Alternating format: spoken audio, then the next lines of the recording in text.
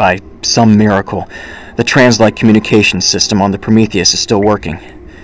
While I was exploring the comm center, I came across this exchange captured and recorded by the computers. Deep space warship UMS Bodega Bay. Prepared to take whatever steps are necessary to ensure the success of Operation Talonhunter. Acknowledged. Bodega Bay, one more thing. Operation Talonhunter is classified Deep Ultra. Once you've finished your mission, you must implement measures to eliminate any security risks. Please clarify, Starlight Base. Bodega Bay, make sure prisoner 849 doesn't come back. Terminate the prisoner once the job is done. Understood, Starlight Base. We will dispose of prisoner 849 after Operation Talonhunter is concluded. Bodega Bay, out. I've been betrayed. Why does this not surprise me? I should have known what to expect from those bastards. I guess all I can do is play out this hand. Recover the data cores, activate the ELT on the bridge, and then try to hijack the shuttle when they come get me. It's a long shot, but it's all I've got. If I don't make it, and someone ever recovers this log, maybe the truth will get out.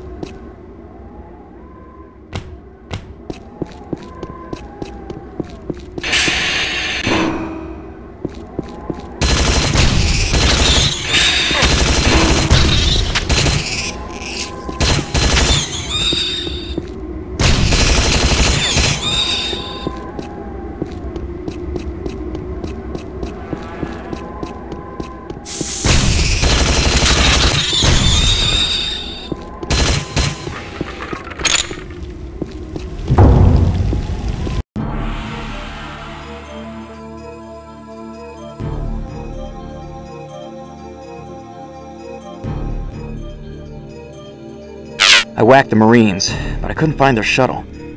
It must have returned to the Bodega Bay. When I realized that the shuttle was gone, I almost gave up. It all seemed so hopeless. But things were even worse the last time I was down here, and somehow I made it. Eventually, I decided to keep going. And it's a good thing I did, because there is hope after all. One of the Marines had a radio with a live frequency. There's another squad about 10 clicks west of here, holed up in some kind of fortress. I don't know how I'm going to get over there, but they've got a shuttle, and by God, I'm going to get it.